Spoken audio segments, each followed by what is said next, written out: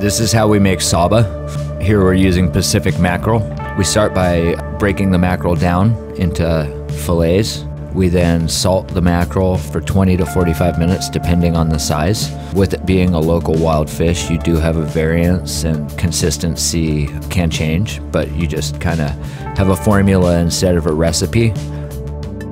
After 20 to 45 minutes in the salt, we then mix a little bit of vinegar, a little bit of sweet cooking sake, tangerine, and ginger to make a brine. This brine is actually better on the second use, so definitely don't throw it away when you're done. We brine it for another 20 to 45 minutes, depending on the size of the fish.